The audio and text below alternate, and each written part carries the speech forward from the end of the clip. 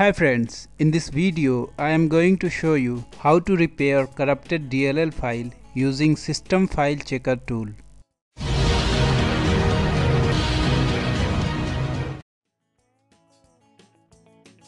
Click on Start, type command prompt or CMD in search box. Right click on command prompt and then click on Run as Administrator.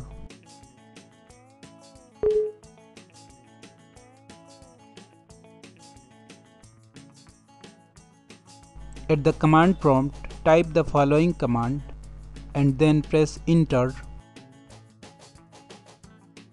Do not close this command prompt window until the verification is 100% complete.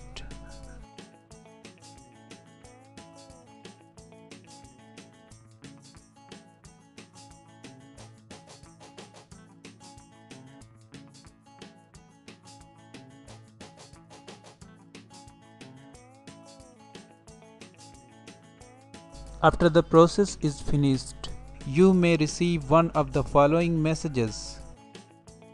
If you find this message, Windows Resource Protection did not find any integrity violations. This means that you do not have any missing or corrupted system files. Or if you find this message, Windows Resource Protection could not perform the requested operation. To resolve this problem, perform the System File Checker scan in safe mode. To repair the corrupted files manually, we need to view the details that included in the cbs.log file. In order to do this process, follow these steps.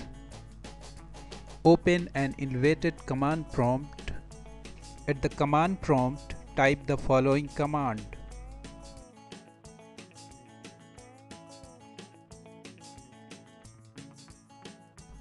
And then press Enter.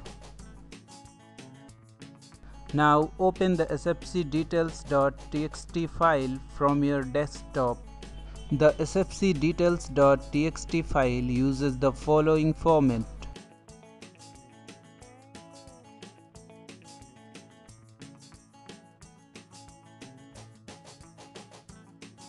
After you determine which system file was corrupted and could not be repaired through the details information in the sfcdetails.txt file, now find where the corrupted file located and then manually replace the corrupted file with a good copy of that file.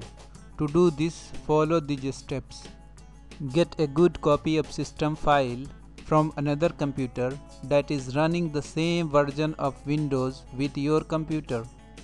To take administrative ownership of the corrupted system file, do the following steps. Open an elevated command prompt. Type the following command.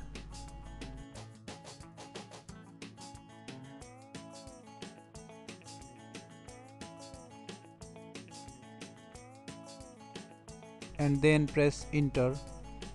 To grant administrators full access to the corrupted system file, do the following steps. Type the following command and then press Enter. In order to replace the corrupted system file with a known good copy of the system file, do the following steps. Type the following command